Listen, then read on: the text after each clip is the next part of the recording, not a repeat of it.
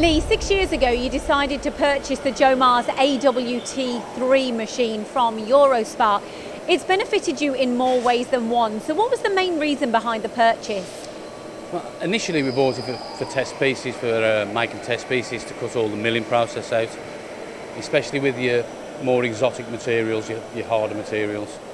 But since then we've discovered that we can cut keyways for rolling dies, which has saved us an absolute fortune, cut down on costs and lead times as well. But you kind of been able to take control of that as well, haven't you, of that? Yeah, so rather than it go away to be subcon somewhere else, I mean, you're relying on them to get you back on time. We can decide when we can put it on the machine, decide when we want to make it. Now, before we get all technical into the machine, what was the main reason behind the decision to purchase this particular machine? I think it was the initial footprint, the size of the machine, the working envelope, that it was just the right size. I think, having spoken with Eurospark and with Ryan, he picked the machine for the job that we wanted to do.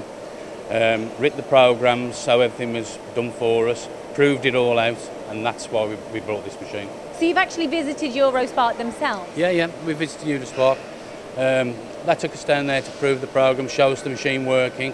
It was a really good visit. Giving you that confidence, essentially. Yes, basically, yes. So what is it you're making here at Becker Prosper? We make a wide range of petrochemical fasteners, standard fasteners, specials, whatever the customer requires, really. Right, let's get a tech spec on the machine. Steve, I know you operate this machine, but you cover this area, so what is it you do here? We make dies and we do milling of test pieces, and that's what we've got on at the minute, keyways for the dies that we're making. Brilliant, okay. Do you like using the machine? Yeah, it's pretty simple. When we get together, we get the programs written, and it's easy to set up and get running. So Steve, what about the servicing on this? Once a month we stop it and do a filter change, nozzle change, and the crystals in the back, so we can keep it running. So overall, is it making your life better, and why?